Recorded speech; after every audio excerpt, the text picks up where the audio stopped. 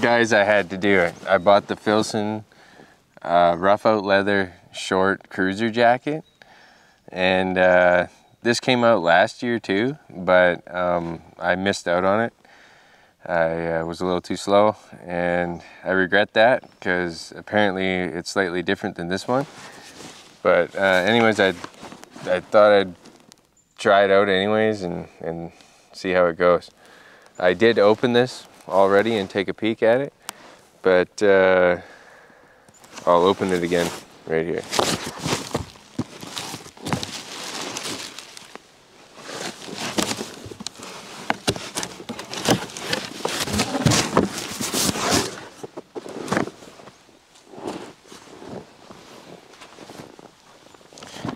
Well, there you have it.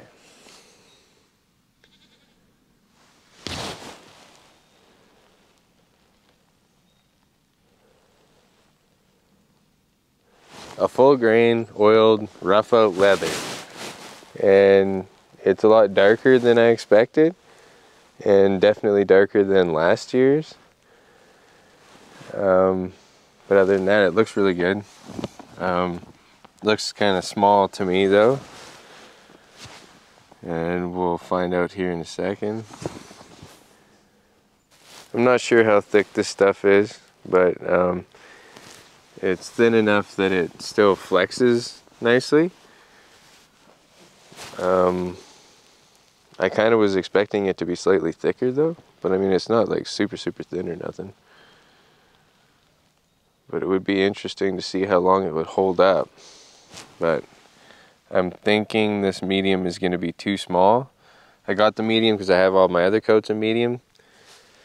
But disclaimer, I did gain a little bit of weight here in the last little while, and I'll put my measurements in the description below, so check that out because I am a little bit bigger. But anyways, that aside, this one doesn't fit like the medium coat that I have on right now does. They market it as kind of like a rugged work coat, and it would be really interesting to see how it holds up because it does seem like, I don't know, maybe some barbed wire would be able to like rip it fairly easy, but I really don't know. It'd be nice to test that, but I don't have that kind of money to blow on testing something like that. So it just had to be in use over time, but I can't keep this medium, I don't think. I'm feeling like it's too small. But it looks nice, actually. If it fit really nice, I'd probably just keep it, because it is nice. But not quite what I was expecting. And the collar here is the 100% cotton corduroy, and the inside of the cuffs is 100% cotton corduroy as well. You got a 2-button adjustment on the cuffs. These are all snap button closures too, on the front and the cuffs. It is made in USA.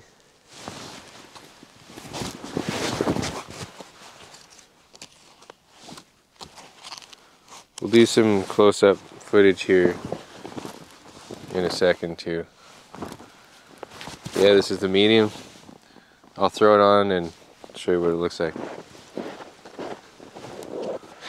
So I got the thin Filson t-shirt, wool t-shirt underneath, and then the full weight Alaskan Guide shirt button up on, and that's normally what I'm wearing. And I'm gonna see how this fits underneath.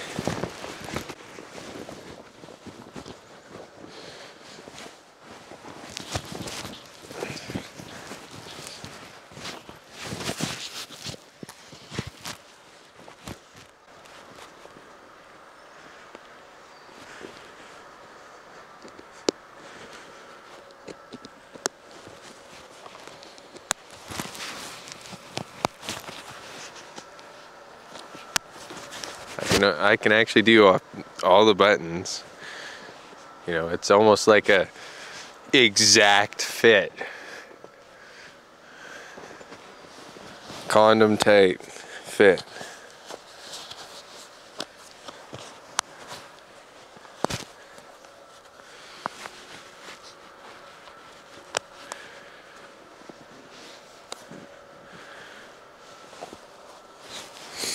What's going on here?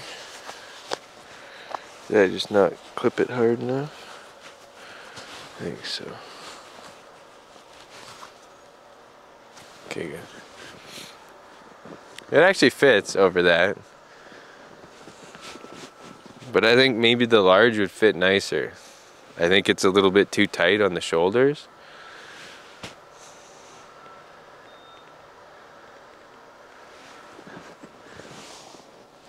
Yeah, definitely a little too tight in here and in here. Definitely. You can't really stretch out too well. It binds. Can't reach for things.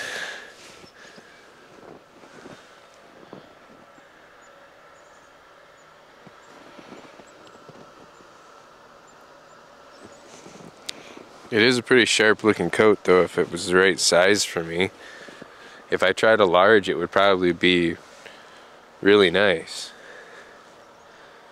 Really nice. On the website it says it's a relaxed fit, and it says this one's a relaxed fit as well. And that's a single Mackinac, and it seems to be a lot more roomy than this one. Now, if this was actually big enough that I could put some wool layers underneath, it would actually be really handy. And it would be nice to use it around the farm to see how well it holds up. But real sharp looking coat, real nice actually. You know, thinner than I thought, different color than I expected, but nice. There is a few blemishes I found where there's some, I don't know, veins or something that were in the leather that left it looking not top notch, so to say. And that was disappointing. I can show some of those up close.